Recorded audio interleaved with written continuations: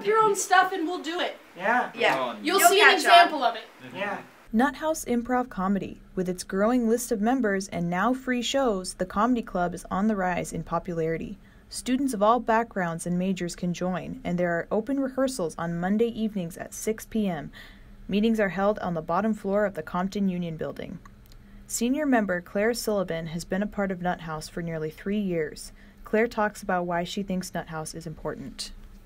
Improv is something that everybody should do, and they're like the skills it takes to be a good improviser are skills that translate into being successful in sort of any realm.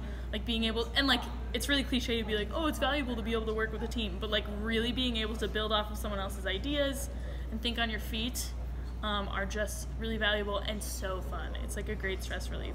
Nuthouse shows, which are typically hosted in the Cub, are now free. Some games that are commonly played in performances include Pass the Clap, Freeze Tag, Contact, and Change It.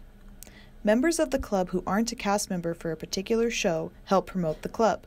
Sub-members are also greeters to show attendees how inclusive the club really is. Sophomore Katie Mangold has been involved in Nuthouse for the past year.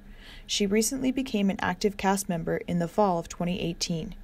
Katie describes how she thinks Nuthouse could be improved for future years.